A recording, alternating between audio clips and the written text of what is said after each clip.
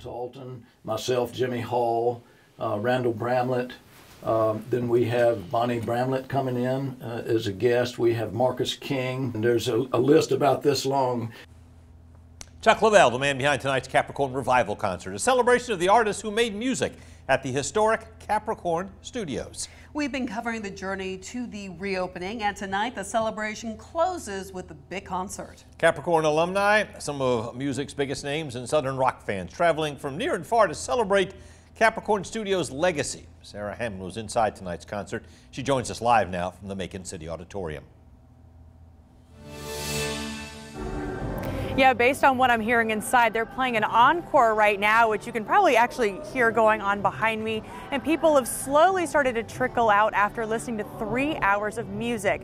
And I spoke to 3 big music fans before the concert who said they've been waiting for this for a long time.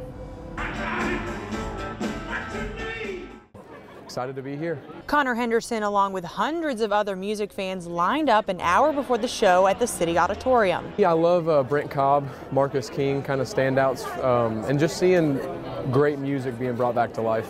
Milton Willis says the Allman Brothers will always be his favorite. First time I heard the Allman Brothers was in 1969, and I'm very excited about this.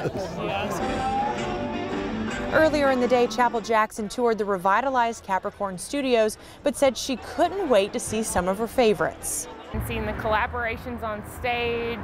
I always love seeing Lamar Williams Jr. I'm excited to see Marcus King. Yeah, everyone. We're really thrilled that this is happening. She and Willis have had their tickets for a while. They were sold out, I think, the first day.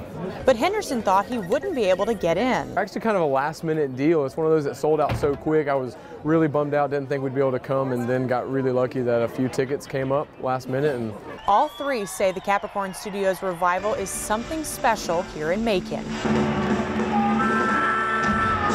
Macon is in a really great position to move forward and kind of become a name, a household name again.